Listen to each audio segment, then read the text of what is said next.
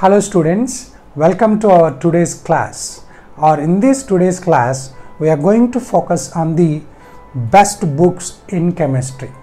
So if you want to study chemistry, first you need to divide chemistry into three main parts.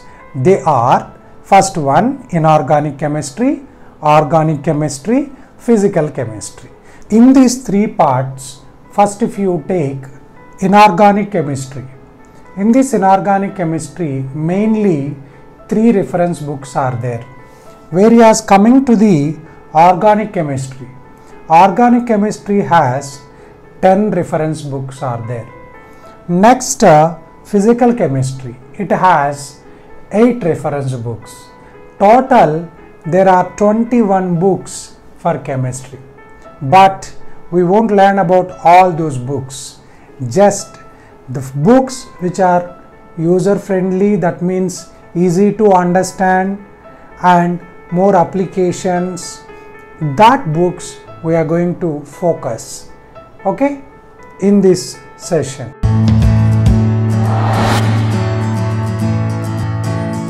Of 21 books, here we have listed certain important books which are useful to the students in their competitive examination.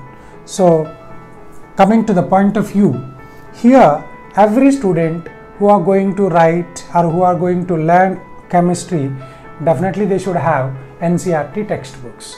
So here with NCERT textbook, it's better to buy Modern's ABC Chemistry.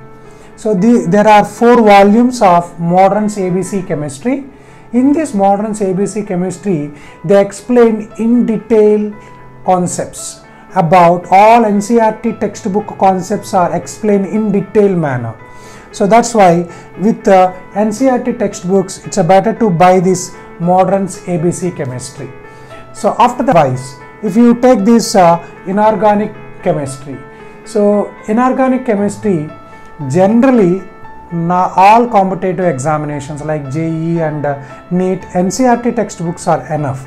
But while going to write advanced level exams, it's better to follow or it's better to go through the JEE.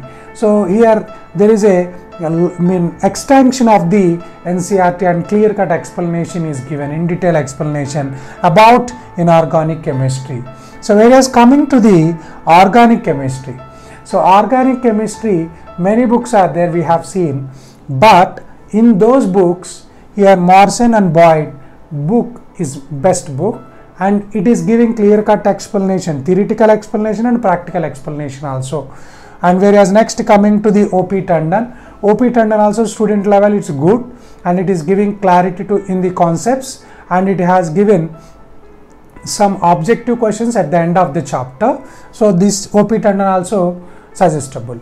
And whereas coming to the physical chemistry is totally numericals and problems, mean nothing but applications, more applications we can see in the physical chemistry.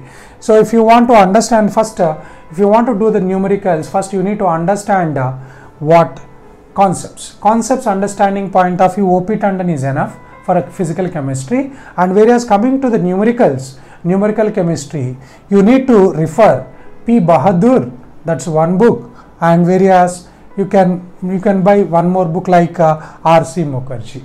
These books are best books, are nothing but a student friendly books in chemistry. Including these books, you need to buy or you need to maintain any other MCQ materials and previous year's question papers. If you solve these previous years and additional MCQ material, definitely you can crack the objective examinations, whatever it is, either JEE or advanced.